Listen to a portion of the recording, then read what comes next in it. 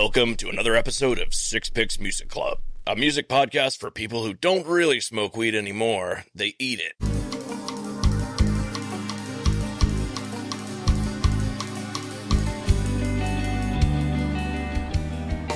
What's up, listener? Welcome back to another episode of Six Picks Music Club, the music podcast where we pick 6 songs that connect to the episode's topic. I'm Dave, and with me leading you through our audio adventure are my 2 brothers from other mothers. To my right is the Duke of the Dirt Track, the B-Boy from the Bayou, Professor Jeffro. What an intro. And to my left is the punk from Padre Island, the man with the plan, reliable Russ. Hey. But before we do anything, we gotta get the clubhouse secret entrance opened up. What's our password this week, Frodo? It's Vasectomundo.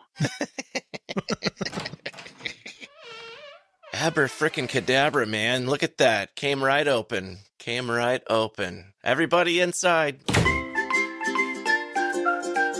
But, Jeffro, you were telling us kind of in our pre-show that you had some medical procedures this last week.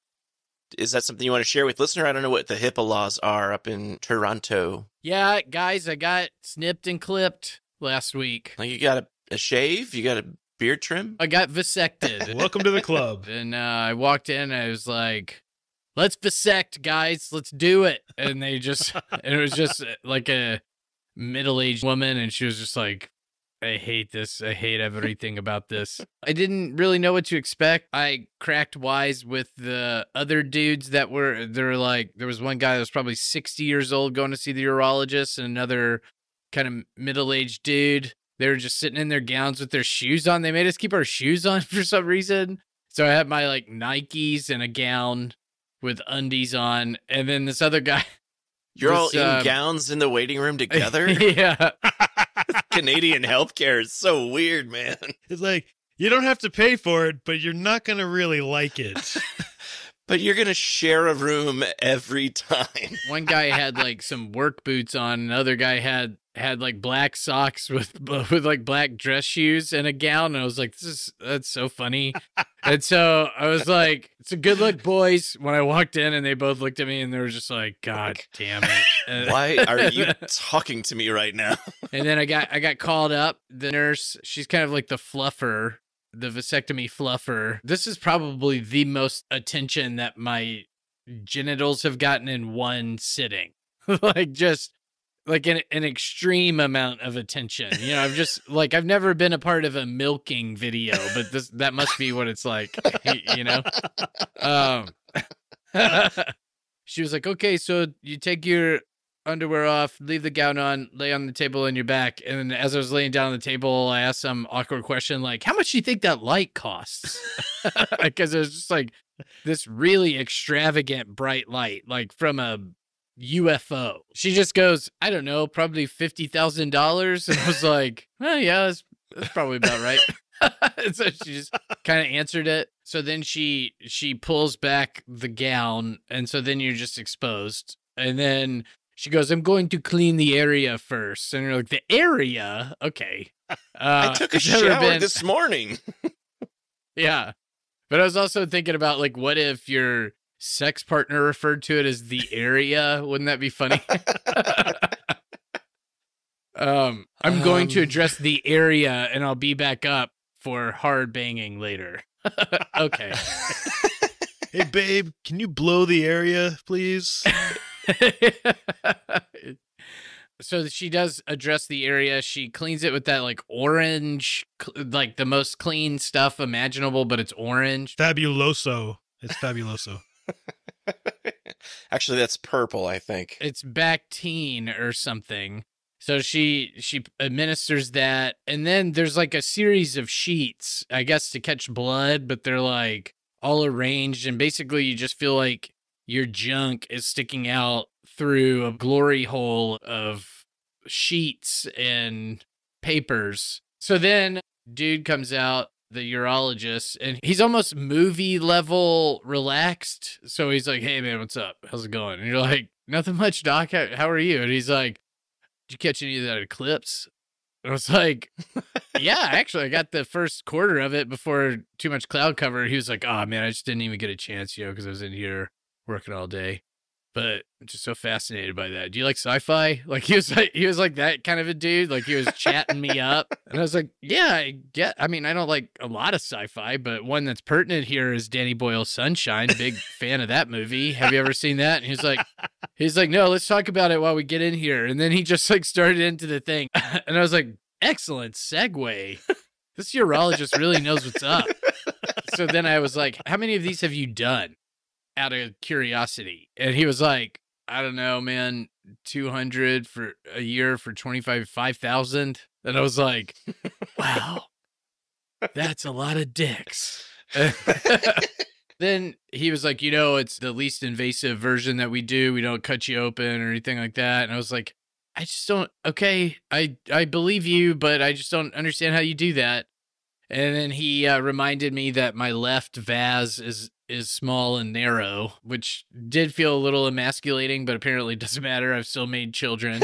It's funny because like mine was different than that. They did not say it was too thin. They said it was in fact too beefy, too thick, my vas. And so I didn't get to be part of any of it. I didn't get to talk about Sunshine or, tell jokes or do bits because they put me under. I think what happened is when your vas turned about 25 to 30, it went through a difficult first marriage and started drinking too much beer. And maybe in between marriages after the divorce, it was like single living and hit the Chef Boyardee pretty hard and just got real thick down there.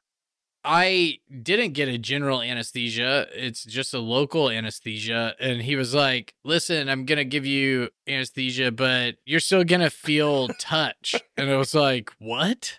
That was the part that really stood out. It was almost like the same sensation that I get when a pilot comes on and says, we're going to hit a little bit of chop on the descent. Like, it was like one of those where you're like, I'm going to feel everything and it's going to be really uncomfortable. Cool. How does he do it, though? Does he go in with, like, a crochet hook and, like, pull your vas out and then snip it and push it back? Or, like... Yeah, so that's what I can't figure out. Because when I had a Band-Aid, he was like, leave this Band-Aid on for 2 days, all right? Before you pull it off. And so then I after 2 days, I did pull it off. And I had, like, all that. It was, like, a real sticky Band-Aid. So I just had all that Band-Aid gunk all up on my junk. And so I had to spend, like... an excessive amount of time kind of scraping that off in the shower, which was not a great feeling. But yeah, when I got the Band-Aid off, it's just two little holes, like a mouse vampire got me right at the bottom of my shaft is what it looks like. And so I was like, what, how did he do it? And so, yeah, he just stuck crochet needles down there. It was tick, tick, tick, tick, tick, and like cutting it, sealing it up, and then pulling them out. Feel good about it. So I had to uncomfortably ask him about, like, I was like, do I also need to wait a week to, that's the way I said it, to, just leave the pause. And he just goes like, I don't, what, ejaculate? And it was like, yeah. And he goes, I don't really make any rules about that one. Like, just do whatever feels right. And I was like, cool. I waited like 3 days to see how it's doing down there. It's fine.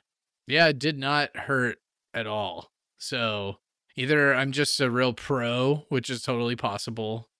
With that skinny vas, there wasn't a lot going through there anyway. Yeah, exactly. Effective, but not copious, I guess. Do you think vas diameter is associated with how far you can shoot? I'm not a distance shooter at all. Never have been. Yeah. I mean, it's like... it just kind of oozes out of you. It's not oozing. No, it's not oozing. It's just like pussing out. Gross. Oh my God.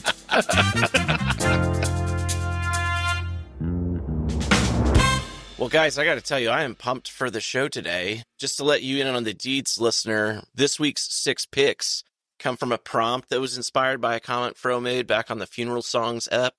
So, like when he was talking about the PJ Harvey track, The River, and I said, that song's too sexy for a funeral, and everyone would be banging in the pews, that type of thing.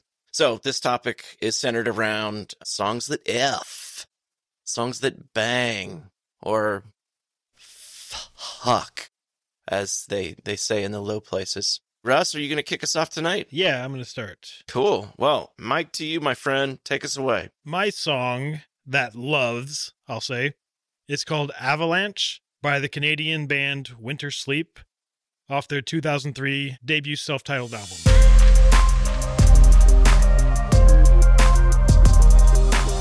The tale of Wintersleep starts off as a progressive rock band named Carrie. They released 2 albums, and then frontman Paul Murphy decided he wanted to explore the softer side of things. So he and a few members of the band started Wintersleep, and to break away from the Carrie sound, they went straight acoustic guitar on that first record. And they have won Juno. The Juno Award? Yep. They won one in 2008. They're formed in Halifax, Nova Scotia. Great oysters up there. What accent is that? I don't know. It's just... It's like Boston? I think it was like Eastern? Boston mixed with New York somehow. Definitely Northeast? not Halifax. Completely other side. Sorry, Halifax. So they're from Halifax? You're So saying? you fuck to it, or like what about the fucking? Yeah, I'm getting past you get like hot when you listen to like when you win Juno Awards. Like what's? You're like, hey babe, let's watch the Juno Awards together, and then we'll bang it out to the winner. Feels like in a Twilight film. It's like how the vampires would be pale and look at each other. Okay, so I get the looking as well, right? It does feel like that. That makes sense. Okay, because I was gonna say, I picture a scene in a movie unfolding like during the song, right? I mean, I feel like you've got the 2 It's got stars, rain in it. It's raining. and they're just like staring at each other lovingly. You got like the nice tungsten soft light illuminating the scene. And then the kissing slowly moves in. The kissing slowly moves into like, like a beautiful love scene, if you will. And then like it's almost perfect. But what makes this work for me, I think more than anything else, is the last line of the chorus. After he's kind of describing, I taste your skin, breathe your scent, whatever it is. And then he says, I taste your satin sentiment, right? And then it's like, all is not right. Yeah, it goes from skin to sin. Yeah. So beneath the surface are cracks. And, this song, which sounds like it could be a lovemaking song, the layers are now redefined. It's raw. It's authentic. It's vulnerable. And honest, I think. It's the Rav. Yeah, that's it, man. So I'm a broken record. The Russ Rav. So which of your children did you conceive to this song? So I guess I didn't pick a song that I banged to. I didn't pick any banged to. I picked songs about banging or made me think about banging or what would be good for banging, but I didn't. I think provoking the bang, as Jeffro eloquently stated. I think you guys should try it out, dude. You guys should try it. Next time it's raining, or just turn on the sprinkler. Yeah. Go stand in the backyard. Just give it a Alexa, play Avalanche. I get what you're saying at the end, though, because it's like it does feel like, they come together and the rain is happening and they're taking off each other's shirts. And then, like, in slow-mo in the background, like, a car swerves around the corner and then they open up with machine guns and just get gunned down in the middle of the street in the rain. I think that's the scene in them. Or it's maybe not getting gunned down, but somebody is showing up or something has happened. I feel like it evokes a pretty specific image. It's one of the songs that I was thinking of that just I got a clear picture of like where I thought was going and like how it could be very inspirational to let's just write a scene or build a story around this one, really just like that one line. Cool, Russ. Well, thanks so much. Jeffro, I think you should be our number 2 here. What do you got for us tonight? I actually did something a little bit different process-wise, which is I went to the fans, guys. I asked our fans what songs bang for them, but I also kind of wanted the feminine perspective because all the songs I was coming up with were just pounders. Okay. And I was like, no, I need something that gives lady boners out there, Right. What gets your clit dick hard? So the song that she recommended I'd never heard before, FKA Twigs' 2 Weeks, and man, does this song bang.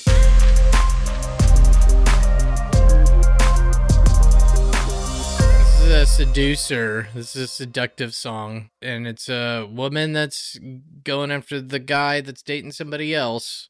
Universally, I like those songs. There's something about that, like Destiny's Child, she's saying, ladies, leave your man at home. Oh, can I tell you what my favorite line is? Yeah. Is I can fuck you better than her. What's even better, Russ, I agree, that's a great line. It's in parentheses. Oh, I know. It's like it's in the background singing. But it's in parentheses. She's like, I'm saying all this other stuff, but in parentheses back here is I'm telling you that I can fuck you better than her, and I can make you forget about her. Other things I love about this. I hate the way that I say motherfucker. I can't say it right. I can't say it the way that I want it to sound. Yes. It sounds like a surfer saying it when I say it. It's like, motherfucker is what it sounds like. But when she says it or sings it, it's like, it's the best way. So whatever way she does it is the way that I wish I could do it, but I cannot do it that way. I can't say motherfucker like she does. Anyway, greatness, but some of the other great lines. Get your mouth open, you're high. Greatness. Feel your body closing, I can rip it open. And then suck me up, I'm healing for the shit you're dealing. Dude, could you imagine somebody saying that to you? Yeah, that would singing it to you? I dig what's going on with the synths in this song. Like there's some cool boom, that kind of stuff. I love that stuff. Stuff that sounds like you're boarding a UFO. There's like this oscillating kind of beat that's happening off tempo through the mid part of the song that's really interesting. And then like one of my favorite things is after the last verse, when it goes to the final section, there's this sort of drum fill. The engineer, he starts on the right side and then pans it hard left. So through each iteration, the fill pans to the left and then it pans back to the right. I think that's awesome. My dick is panning hard left right now. Away from you. Well, thanks, Jeff. That was a fantastic song. I really, really dug it. It's a very sexy sounding song for sure. Like even without hearing the lyrics or knowing what she's saying, like I feel like it just has that vibe. That's a mood setter for sure. Very sexy song. And it's my turn now. So to take us right into, I feel like the last couple of songs have been the slow dance, the build up to, and now we're going to start getting at it. We're going to start a little slow, but it is definitely a song that will provoke banging. And the song I'm talking about is an Isley Brothers tune from the spring of 1983 on their 22nd album, if you can believe that. In 1983, they'd done 22 records. Holy crap. I knew they were prolific, but good God. Yeah.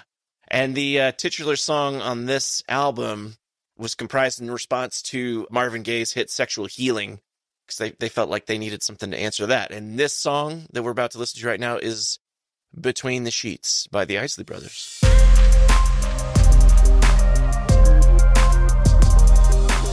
You could have a whole sex in the amount of time that song takes. I think I'm going to propose to my wife that we try to have a session where we mirror the parts of that song. So we do the foreplay to the beginning, the bean and bean between the sheets, and then like it's starting to pick up, and so now we're banging, and then when it gets to the beep boop beep doop beep boop beep doop boop boop beep part, then we've really got to like hustle to the end there, and ooh, ah. And then, let it rip. Yeah, it's interesting because if you're only recognizing the song from the samples that you've seen pulled, this song's been sampled in over 160 songs, notably by Biggie Smalls in his infamous track Big Papa. He uses multiple samples from the track throughout. There's also a remix of a Tribe Called Quest song called Bonita Applebum. Anyway, the song really starts to stand tall in the bridge. After that third verse, Ronald Isley says, "Enough of this singing, let's make love." And it's just like, from there, there's not much left of the imagination. It kind of sounds like an 80s movie montage in that part. Like best of the best, like the grunting and then all the double entendre of like, I'm coming on strong. But it all continues through the outro, which it just starts, for me, it starts to get a little awkward. Like if you're not actually doing the deed as well, like staring at you guys while we listen to that was a different experience for me. It was going on for a while. It's lengthy. It's a meaty song, a girthy song. Anyway, the titular song off of this record, which did come out in 1983 in the spring, right when all the animals are starting to get that spring fever and boners be popping. And the album peaked at 19 on the Billboard 200 and then number 3 on the R&B charts. That's my warm-up song. So, like, if you are able to go further than that song, like by the time you get to my next song, you should be feeling pretty good. And this is going to be one that's really going to let you start to really give it to each other. Just like, yeah, you're in it. And this is a song that was produced by notorious hip-hop producer Timbaland. And the song is Pony by Ginuwine.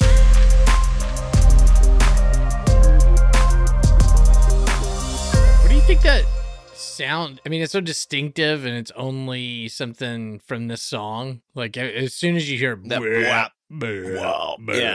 you're like, what? It's just so, is it supposed to be something, or is it just a sound that he thought sounded cool and he was like, I can make a beat out of this, I'm Timbaland? Yeah, no, so the story goes that he had this old tech player or whatever and found a sound that he liked. He was like, it sounds like a frog. It's just like, it does sound like a frog. He like heard it and was like, cool, this is what I'm doing. And that part of the song was the beat that he'd made, and he actually made it for a different group. Little background on Ginuwine. He started off as part of like a collective called the Swing Mob. Timbaland and Missy Elliott was in it as well. It's Timbaland. Timberland? No, it's not. Timberland. Timbaland and Missy Elliott are in this group with him. And they all just kind of work together and stuff. And it's interesting because this song was actually released in 1996, but he had written it years and years before. Because the dude who was running the collective was trying to get a massive record contract for all of the 15 artists under his purview. But the labels kept saying, we want these 3. We want Missy, we want Ginuwine, and we want Timbaland. And he's like, no, you get all or none. And so they all could have had a record contract a lot earlier than they actually got, because it didn't ever happen for that guy, and then they all just sort of disbanded. Another interesting thing... That does make me think about fucking. This is a song about getting fucked by the record company. So this song kind of like is a very sexy song, and it is about getting down and getting after it. And yeah, it's got a really good sort of rhythm to it that it's just like, it feels like we're looking at the movie, and actually this is used in a lot of movies, came back into the public eye via the cinema of Magic Mike and that trilogy of films. Oh, yeah. I remember that scene. Do you think that anybody has ever actually worn a saddle during sex in any form or fashion? I saw an HBO show Real about question. that. Yeah, actually, there was a real sex episode that I watched when I was babysitting. Really? So they wear saddles and bang? And they like dress up they have like little clopper, hoof hands, and it's called yeah, pony play, and they wear saddles and ride each other around. It's clap, clap, clap, clap. Yeah. It's so hot. Like they have the reins and I love your mane. Could I put a bridle on you? And just clap, clap, clap, clap, clap. I feel like that's the one that you really get down to, and that's my hard thrusting song out of the 2. Very nice. Jeff, we're going back to you. These artists, this band that I've chosen, worked with Timbaland at some point, so there's a direct connection. Yeah. I don't think that they're very well known, but they've worked with a lot of interesting people, like Shirley Manson.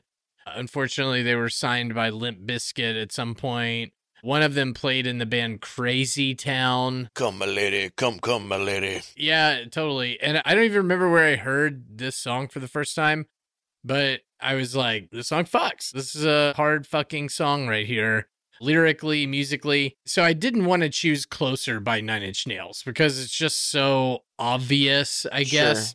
If you had to make a playlist that's like the Closer banging playlist, then I think this song is on that. Closer's on the Mount Rushmore of bang songs. Exactly. It's like the premier Bang song. And it's so on the nose, as it were. But yeah, this is She Wants Revenge, Tear You Apart from 2006.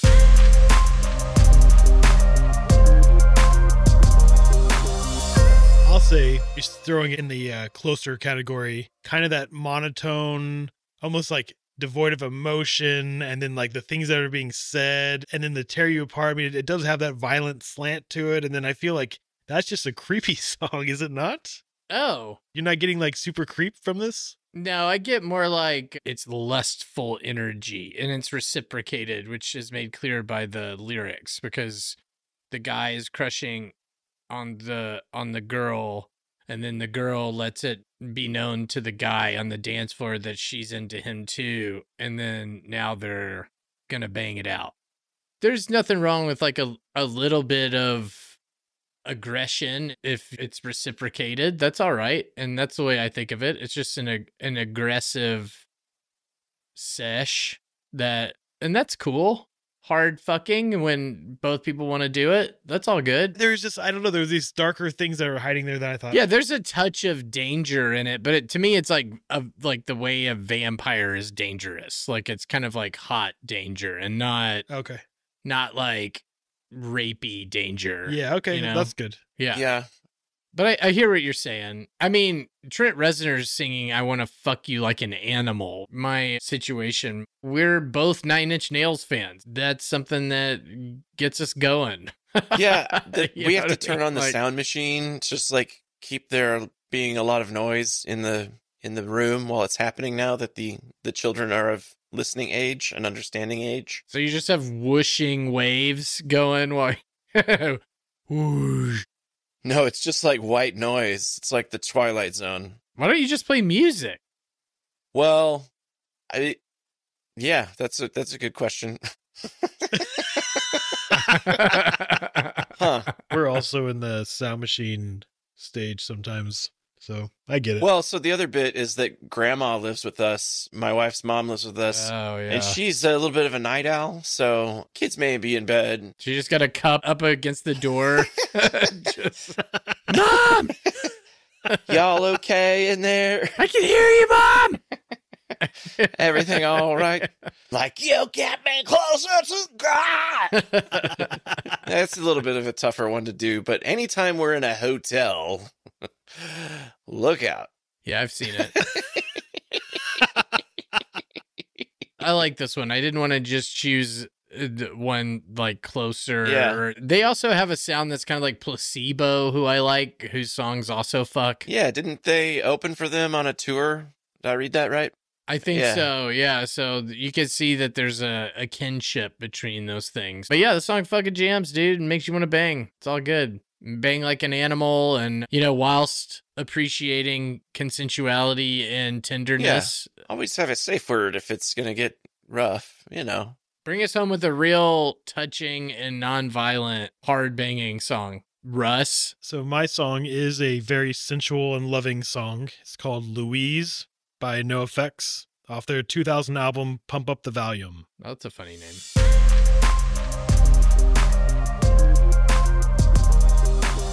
Nice. It might be the most graphic song I've ever heard. Yeah, it is.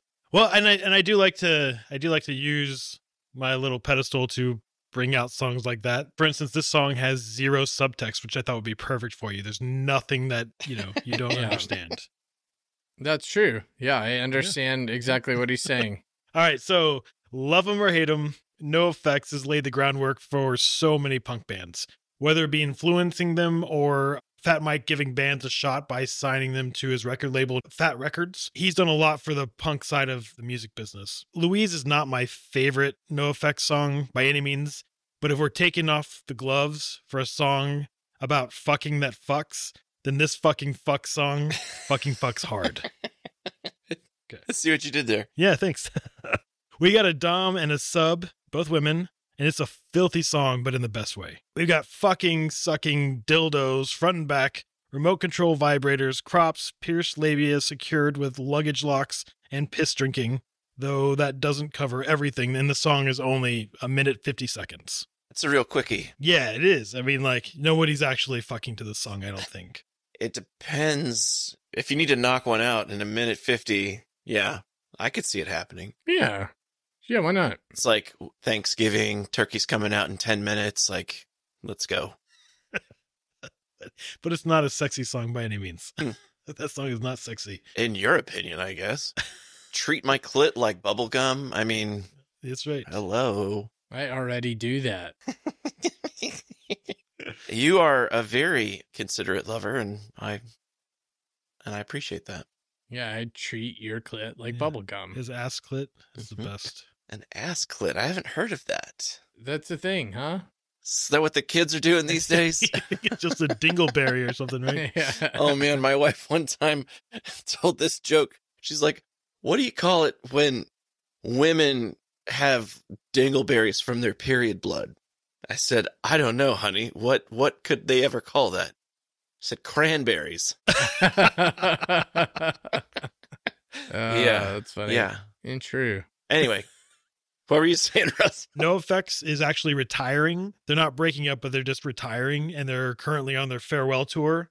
So they're going out celebrating 40 years with 40 final shows in 40 cities, playing 40 songs per day. Jeez. Which is cool. And then they came to Dallas, right? They didn't make it to Austin or Houston or anything, but they went to Dallas on the same day that Dave came over to hang out. And so I did not go to that show because we had plans. And I've been second guessing that decision forever. Well, shit. Yeah. No. I think you should second guess that. That was a terrible decision to hang out with me when you could have been watching NOFX. If I'd have known NOFX was going to be there that same day, I wouldn't have volunteered us to come over and hang out. No, the truth is I did not realize that it was a farewell tour. Right on. I think that was a really, really fun song. I do love kind of the tongue-in-cheeked nature of NOFX. I think that they are punk rock royalty. But yeah, that guitar scrape at the beginning, it's just like, yeah. It's like, man, Bowling for Soup is going to hear this and they're going to copy you. This is literally the first time I've ever heard that song, and I immediately started laughing, and I enjoyed it, and I enjoyed the harmony at the end, too. That was fun, and I can't imagine a situation where I would ever listen to it again, but I did enjoy that time. Certainly not while I'm trying to fuck. Yeah. Well, yeah, thanks for taking us out on a high note, ending us with a bang there, Russ. It's been fun. Think about if you made a playlist of these 6 songs, like it's such a weird blend of things. Yeah, that it's like, if I feel like anybody could find a song on here to bang to, but to try to bang to all of them would be nigh impossible, right? Because it's just like your partner would just be like, too many genres. Okay, where are we can't going? get in the groove of this. Yeah. We have the Isley Brothers playing an 80s synth and groaning, and then we have dildo sticking in 2 holes in this other song, and then we got fucking tearing people apart. It's just, there's a lot going on. It's a lot to unpack, which is kind of why I was... Yeah, and then a frog beat. Boop, boop, boop.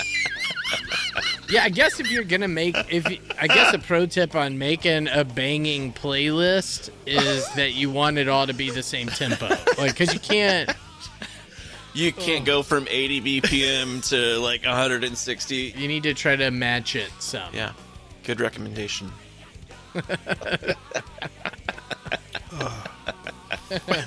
Frog beats. Well, that's going to do it for today here in the Six Picks Music Clubhouse. Thanks for hanging out with us and hearing all of our baby making talk. Sorry, Mom. Anyway, links to the Spotify playlist to listen to all of the songs from today in their entirety is in the show notes. If you liked it, like and subscribe so that you can stay up to date with all of our shenanigans.